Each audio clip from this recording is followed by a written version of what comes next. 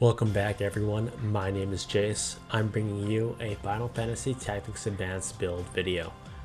I'm going to show off my Holy Blade Paladin build and my setup I like to use, or may I say, a lot of people. In order for this build to work, I recommend leveling someone up as a hunter for every single level. Hunters are very versatile with very good attack, speed, and good enough HP and MP. I don't recommend leveling up as a Paladin. While they have an excellent defense stat, they just don't offer nearly enough speed, MP, and weapon attack for my liking.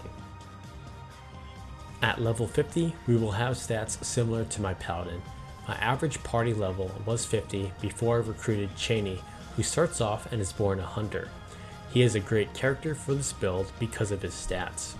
Our main focus is to go around holy blading enemies, so Chivalry and Paladin is our base class.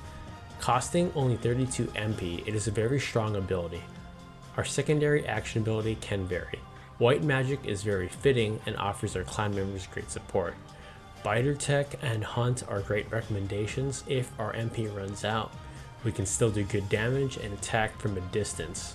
Since we will be slightly lacking in the defense stat, Reflex will help us avoid most regular attacks, thus increasing our survivability. Our support ability will be Concentrate.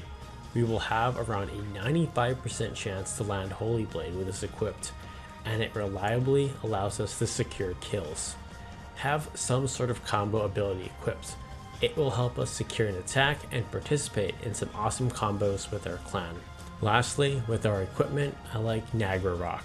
Excalibur 2 has more attack power and Sequence can potentially be better, but Nagrarok has more than good enough attack, adds 6 to our speed stat, and gives us 1 move. Sequence can be better, but grinding for it can take longer than beating the entire game or mastering all jobs. For our armor, I like Peytral here. It gives us a slight boost in many different stat areas, along with increasing our move and jump. Paladins aren't so mobile, so this is a must equip in my opinion. For our final 3, it will be Ninja Tabi for +2 move, Angel Ring for auto raise, and immunity to several negative status ailments, and lastly Star Armlet for a slight increase in our defense, magic power, resistance, and speed. This build makes us very mobile. We will have high attack and speed. We will be able to one-shot nearly everything in sight as well. As always, thanks for watching, and I'll see you all soon.